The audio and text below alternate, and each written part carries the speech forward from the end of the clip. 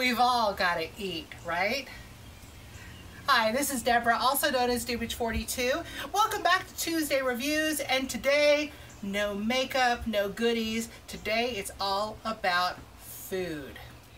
I have a favorite place to go for Middle Eastern food. We've all got our favorite places to go for just about everything, but this place is awesome. It's in Greenville. It's called the Pita House. It's on Pleasantburg Road. I'll link down below to all their stuff. But let me tell you, you go in there, you walk up and order. You don't sit down and order. They bring the food to you. Yes, it's on styrofoam plates. It's not a fancy place, but boy, is it good. Some of the best falafel I've ever had in my life, and I've had some falafel. Something called kibbeh that, think of it as like a Middle Eastern Hot Pocket, only it's not cheese. It's a mixture of meats and onions and spices, and you open it up and the spices are just intoxicating. Wonderful. I've had the stuffed squash there. I don't know how they stuff all that stuff into the yellow squash, but yeah, I'd pay for that 5 nights a week. It's delicious. They have got so many Middle Eastern foods and Lebanese pastries, all made in-house. And they make their own pita bread, y'all. This is a family-run operation. It's local. The prices are super reasonable, and it is so, so good.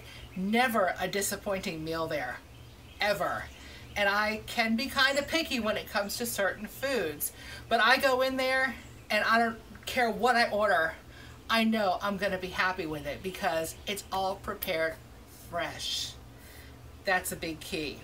Now also, after you're done eating, walk right through the other side of the room and they have their own little grocery store there where you can get a lot of the Middle Eastern ingredients.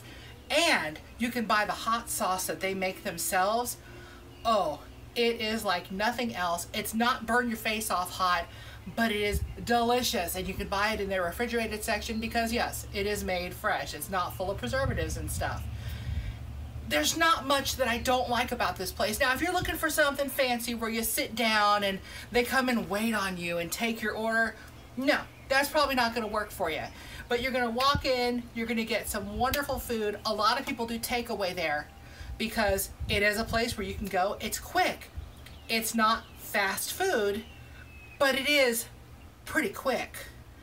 Everything is made there. Even the things that take a long time to make, of course they start that process earlier. Oh, and today I had a spinach pie. I will put up a picture of that because that was delicious. It's like a little hand pie with not just spinach, but spices and onions and just wonderfulness all together. Go there, bring a friend because you want to order different things and share. Your socks are going to be knocked right the hell off. Super yum. Thanks for stopping by Tuesday Reviews.